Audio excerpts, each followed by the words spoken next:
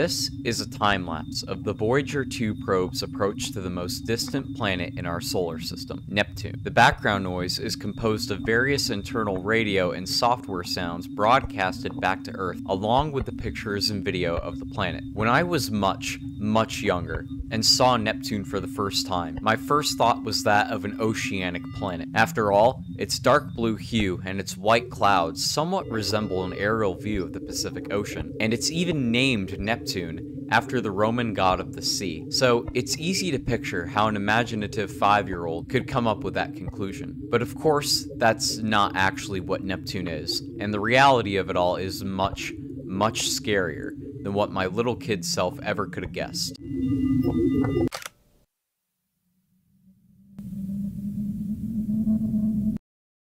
Neptune isn't an ocean world, it's an ice giant. Far from something like the planet Hoth from Star Wars or Sarpedon from Star Trek, an ice giant is basically identical to a gas giant, with the only real differences being their size and certain elemental and chemical makeups of its chaotic and deep atmosphere. Which means you have a planet with no solid surface to speak of anywhere. It's just layers upon layers of thick, cold, and increasingly darkening pressurized gas. I don't remember how young I was when I first learned about the true nature of gas and ice giants, but I remember exactly what I felt: fear. And I remember my thoughts uniformly racing with the same exclamation: space is terrifying.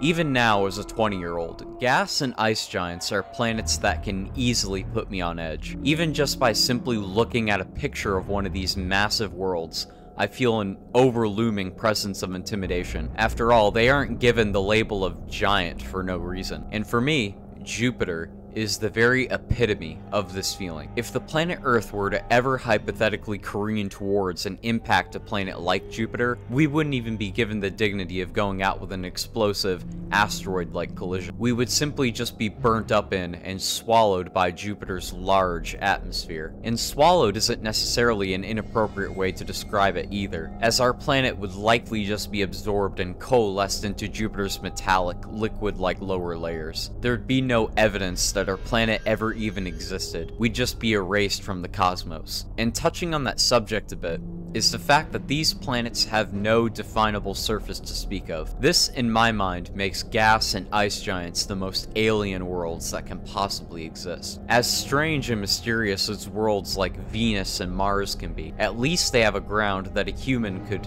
actually technically stand atop of. But here, there is no familiarity to speak of, nothing even remotely terrestrial. If you ever were to manage being caught in Jupiter's gravity to the point you ended up falling towards the planet, it'd likely be a terrifying and intensely anxious death, as you found yourself becoming engulfed in clouds for miles until the light from the sun became snuffed out, and you plummeted endlessly in darkness until the pressure became so high that your body popped like a bug in a fire. And even if you had some special sci-fi suit that let you survive in such high pressures, you'd still eventually find yourself being smothered and burned alive in a white-hot global sea of liquid metallic hydrogen. And Saturn is no different. Don't let the beauty of its rings fool you. This planet is every bit as violent and inhospitable as Jupiter. Even more so, actually, as wind speeds in Saturn's upper atmosphere can clock in at over 1,000 miles per hour. Speeds high enough to easily kill a person. In fact, storms on Saturn have been charted going so fast that they're able to race around the planet and meet their own tails before they have a chance to dissipate. And of course, these storms and global deep formations of clouds are what give our gas giants their iconic looks, and are what lend greatly to their terrifying aura, the most famous of which is Jupiter's Great Red Spot, a massive cyclonic hurricane that has been known to exist since the 17th century, but has likely existed for hundreds or even thousands of years before that, and could quite possibly be a permanent feature of the planet, a storm so large and deep that the planet Earth wouldn't even fill it, and even when looked at up close, its layers of clouds are challenging to tell apart with the unaided eye. More troubling for me, however, is the large hexagonal storm constantly raging atop Saturn's North Pole. Without saying a word, I'm going to show you a few very real close-up images of this massive storm taken years back by the Cassini space probe.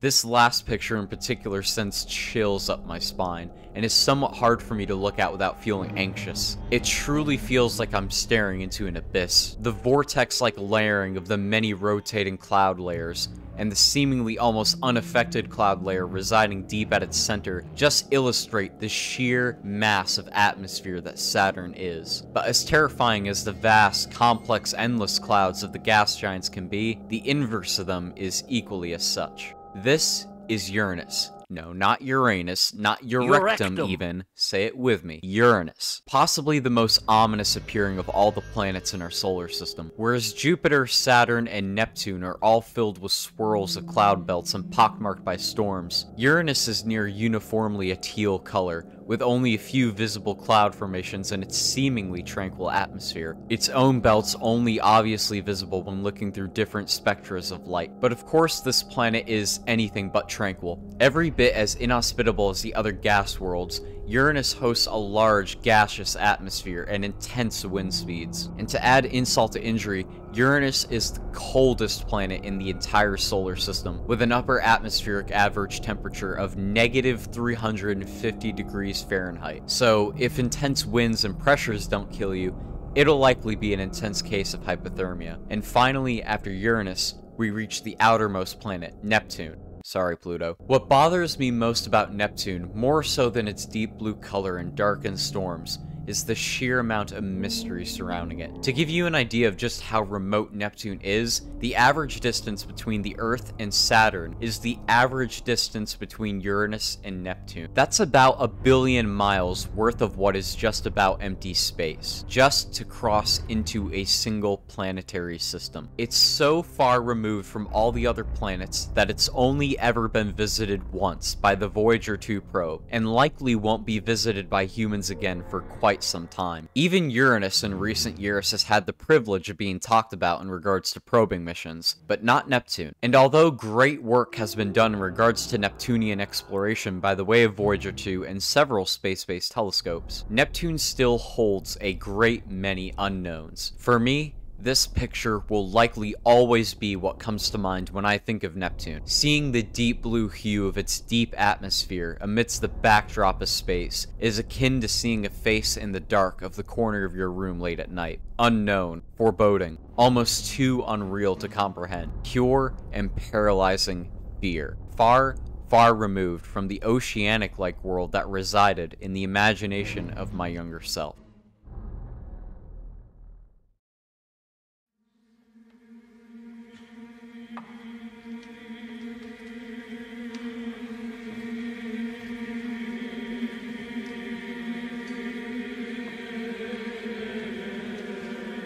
It's hard for me, as someone who's only ever lived in the 21st century, to imagine a point in time where the idea of planets beyond our own solar system was actually debated upon. In fact, the knowledge of their existence is relatively new, as the first confirmation of an extrasolar planet, or exoplanet, didn't take place until 1992. Literally the same year Wolfenstein 3D came out. Prior to that, the realm of alien planets was relegated to scientific debate and the ponderings of philosophers as far back as ancient Greece. And yet, in the mere 30 or so years we've been looking into exoplanets, we've already made numerous mind-warping discoveries that give hope to, and in some cases surpass, our most fantastic fantasies. Earth-like terrestrial worlds, some with surface water, and some twice or even 3 times as massive as our own planet. Worlds with superheated steam atmospheres, oceanic worlds with seas possibly as deep as hundreds of miles, and worlds where the rain is potentially made from diamonds and even glass.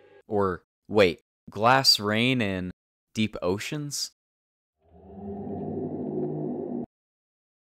Although when it comes to exoplanets, there's little that can be definitively proven, given the vast distances between us and them, we've nonetheless discovered worlds that can be described as nightmarish, even hellish. One of the first to come to mind is a planet known as TRES 2b, orbiting within the TRES 2 binary star system. Beyond the fact that the planet is likely a gas giant larger than Jupiter, which makes it terrifying enough, the planet is thought to be the darkest ever discovered. Despite being the first planet in line to orbit its host star, TRES 2b reflects less than 1% of all the light that hits its cloud tops. That's quite literally blacker than coal, and given its proximity to its star, the planet is estimated to have an average atmospheric temperature of over 2,900 degrees Fahrenheit, meaning that in between its dark black cloud tops, there's likely a deep dark red glow emanating from the planet's interior, and for all we know, it's the only thing distinguishing the planet from the backdrop of space. The best way to describe such a planet can be done in one word: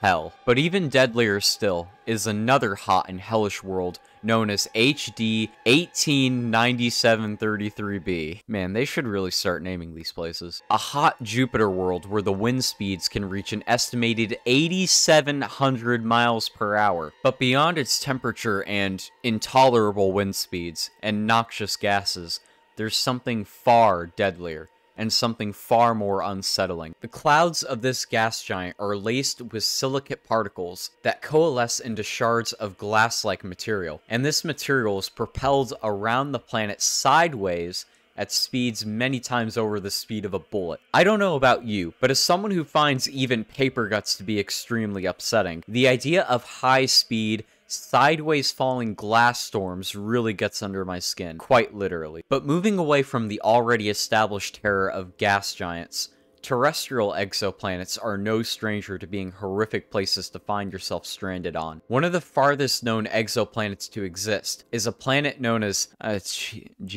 OGLE 2005 BLG 390LB. Holy Jesus.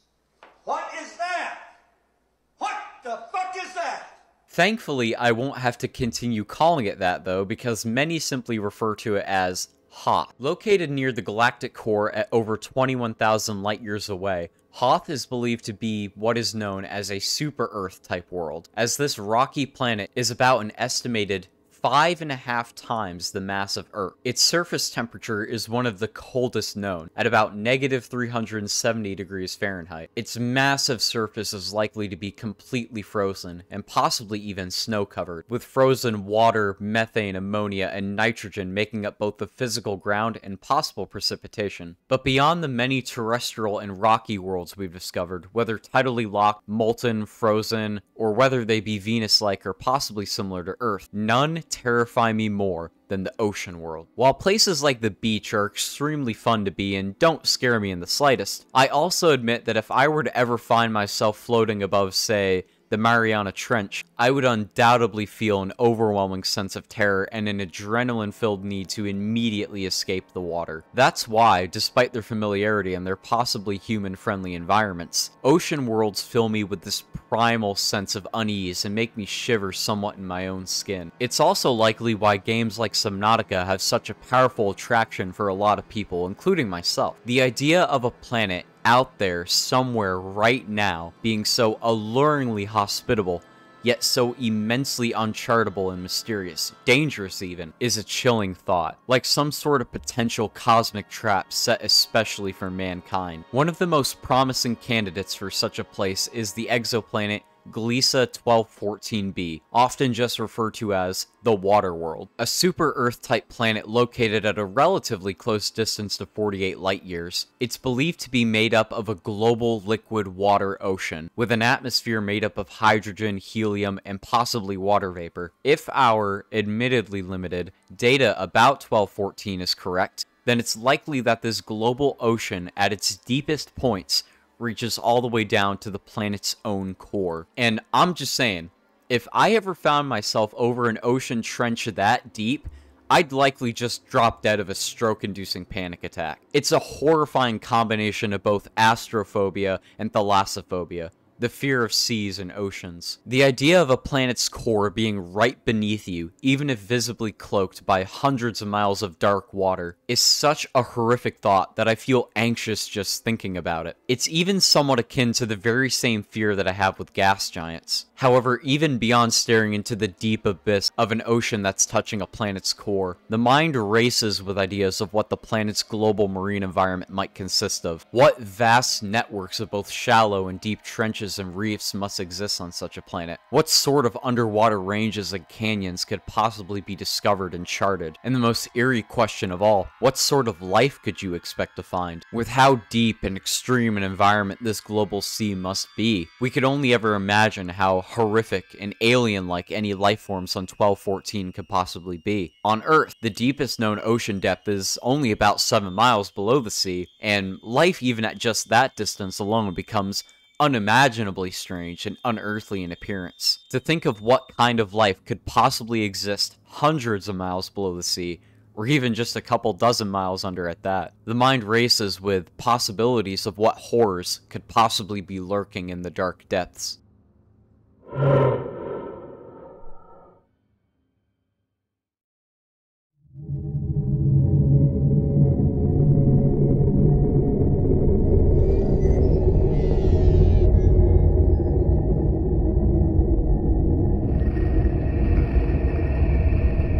We live at an amazing time in regards to astronomy. We now, more so than any other time in all of human history, have amazing and unparalleled access to viewing outer space. And with cutting-edge tools such as the Hubble and James Webb Space Telescopes, we have become spoiled with the amount of information that's available and is still being actively gathered on exoplanets, far-off galaxies, and grand sweeping stellar natural processes. And in this zeitgeist of frontier information gathering, it seems many people have forgotten, and even find boring, something much closer to home: our own solar system. With how much time has passed since we first started to really observe the planets up close, and with how many observatories and probes we've constructed to gather images and data of these strange worlds, you'd think there'd be little left for us to discover. In reality, however, these places are still as much a mystery to us as anything beyond the Oort cloud. As stated earlier, Neptune has only ever been visited once in all of human history. In fact, much of what we know about the ice giant comes from the 1989 flyby made by the Voyager 2 probe. So Neptune,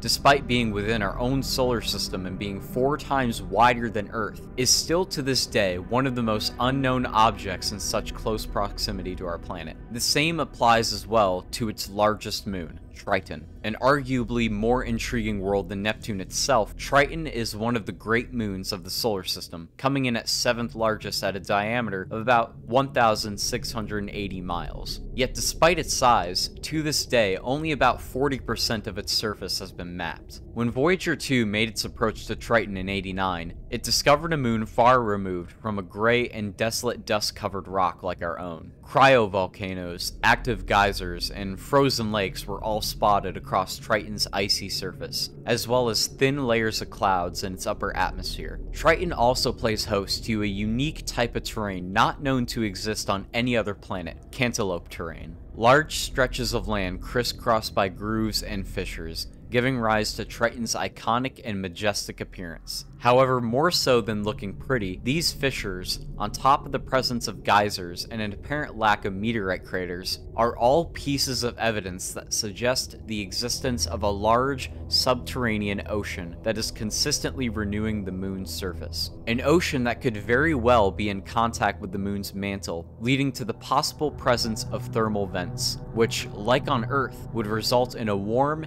and mineral-rich sea for life to arise in. Needless to say, I hope that someday we'll be able to return to the Neptunian system. If not for Neptune, then certainly at least for Triton. But while Triton as a whole is a very unique place, it may well shock you to hear that the prospect of habitable subsurface oceans is not something solely present on Triton. In fact, these oceans may very well be quite common across the outer solar system. Triton isn't even the prime candidate for this possibility anyway. Europa, one of the 4 Galilean moons of Jupiter. Up until the arrival of the Voyager probes in 1979, Europa, like all of the other Jovian moons, was completely unknown to us. Its appearance, its exact size and mass, and its chemical makeup were all things we had little to no information about. But what exactly was found surpassed all of our wildest expectations, and has led to a decades-long interest in finding out more about this small moon that many might consider more intriguing than its own host planet, Jupiter, because this is the most likely candidate we know of in the entire known universe to be another world that hosts life. When first looking at Europa's surface, you're confronted with a vast gray and white landscape with reddish and brownish cracks and fissures crossing all over the surface. A surface composed mainly of water ice. And underneath this hard as granite icy terrain is very likely a planet-wide subsurface ocean, partially or entirely in contact with the moon's believed to be hot mantle, leading to the very real possibility of thermal vents providing minerals and heat to this massive ocean, creating conditions similar to how the conditions were within Earth's own seas when life first arose on our planet. It's a prospect that's so probable and widely believed in that it's a popular subject within science fiction, particularly the well-made party indie game Barotrauma, a game where you and your friends go around in a custom-made submarine underneath Europa's surface, completing missions for various European political factions that range from hunting down monstrous alien sea creatures and raiding hostile submarines and deep-sea stations. While for now in the year 2023 such a concept is total fiction,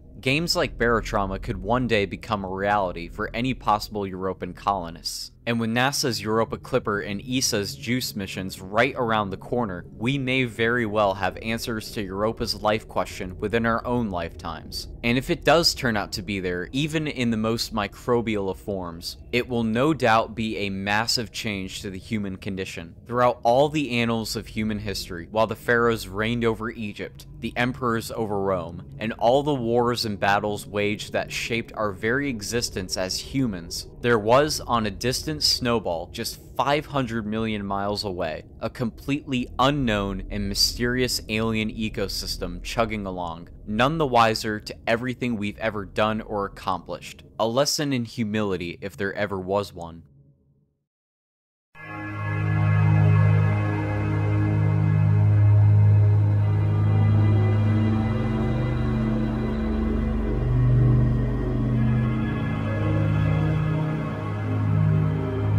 For as shrouded in mystery as extrasolar systems, our own heavenly neighbors, and all the other celestial objects of our galaxy can be, they all combined can never even hope to hold a candle up to the enigma that is the very universe itself. Our universe is so large and is so old that it goes beyond scale. The observable universe on its own, from a human perspective, is a seemingly infinite distance across, and is likely still only an extremely small fraction of the size of the total universe. Even if humanity is guaranteed billions of years to continue existing, and is guaranteed the opportunity to spread out across our galaxy, colonizing new planets and inventing wondrous new technologies, we could never even hope to ever have a chance at answering every question the universe throws our way, even at the most local of levels. For me, some of the most attractive objects in the sky are the galaxies of our own local galaxy group. Our local group is made up of at least 80 individual galaxies, many of which being small dwarf galaxies that orbit around the larger ones. Out of all these galaxies,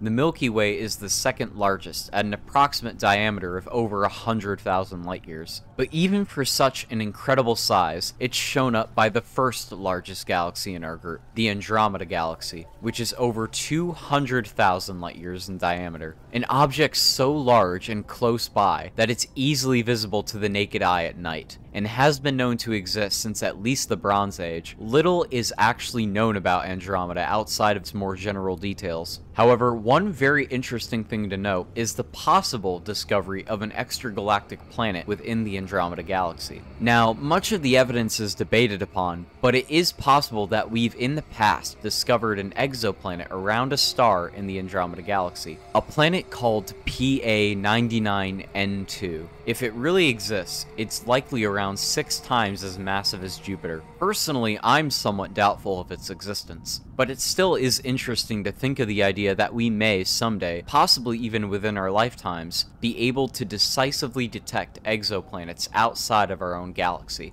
Galaxies are massive structures. The scale of just one of them is beyond human comprehension. 100,000 light years, 200,000 light years, what do those numbers even mean? They're so massive that we can't even properly picture them in our minds. We already mentioned our own local galactic neighborhood, but as you zoom out, the scale becomes much more terrifying. Our own local group is itself a small part of a larger clustering of galaxies, the Virgo supercluster, a large structure composed of an estimated 100 local groupings, containing about 100,000 individual galaxies. But Virgo is itself only the tip of the spear of an even grander structure, the Linacia supercluster, a structure made up of not only Virgo, but several different smaller superclusters, groupings, and terrifyingly, voids. One of which apparently the Milky Way is a part of, which is chilling to think about. So Linacia is huge, right? So huge, it seems hard to come up with anything you could further zoom out to see. But the scale can still get bigger, much bigger. Linacia itself is only a small fraction out of a large structure known as the Pisces-Cetus supercluster complex, a type of galactic filament. Aside from just the intimidating and kinda badass label of filament, galaxy filaments are scary in their sheer size. As far as we could tell from the confines of the solar system, filaments are the largest known structures to occur within the universe, or at least the observable universe. Massive as they may be, scientists are still able to somewhat map their size from the lab. And for me, what is to be seen is beyond uncanny. It's almost as if I'm looking at a picture of Earth's night side and not the largest structures in the universe. Filaments are, in fact, so large that we can't even be sure that some of the ones we've discovered even exist, as they seemingly destroy our understanding of how large universal structures can possibly be. No more is this apparent than with the Hercules Corona Borealis Great Wall. Again, scary but badass name. Sounds like the name of a metal album. If it really exists, then it is the largest structure ever discovered in the observable universe by a landslide, residing 6 to 10 billion light years away from the Earth. The Great Wall is approximately 10 billion light years across, meaning that light from one end of the structure takes about 10 billion years to reach the other end. For comparison, the estimated age of the universe is around 13.7 billion years old. It's an object so old and redshifted that it's detectable only by a phenomenon known as gamma ray bursts. Intense energetic explosions shooting off gamma radiation into space at the speed of light, detectable even as far as 13 billion light years away, which, hold the phone, is an incredible thought in and of itself. The farthest known gamma ray burst, GRB 090429b, catchy, was recorded at an approximate distance of 13.14 billion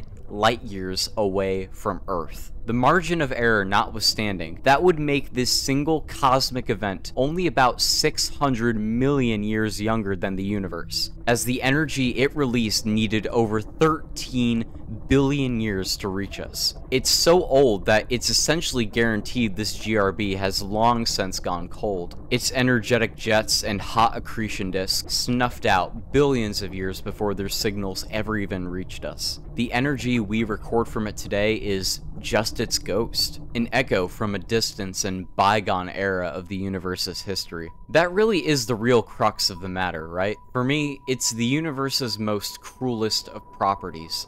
Distance. The scale of the very universe itself, and the disheartening time it takes to traverse it, even at its fastest known natural speed. It will always play against us, and whatever else that may live within it. Even if you woke up tomorrow and light-speed travel had been perfected, and all the moons and terrestrial bodies of our solar system were colonized, it would still take 4 years to reach the nearest star, Alpha Centauri. And even if, over the course of countless generations, we managed to colonize the entire Orion arm of the galaxy, a human on one end of the arm could never in 100 lifetimes hope to meet someone else from the opposite end. And even if we colonized our whole galaxy and saw firsthand all the wonders there were to see, and solved all of the mysteries of the Milky Way, leaving our own galaxy, if that's something even possible to do, would essentially be a restart to human civilization. Any colonists who would arrive in Andromeda, or Triangulum, would have no contact with the Milky Way, and for all they know, humans in the Milky Way could be entirely gone anyway. Any mysteries they're met with would be solely their own to bear, our own existence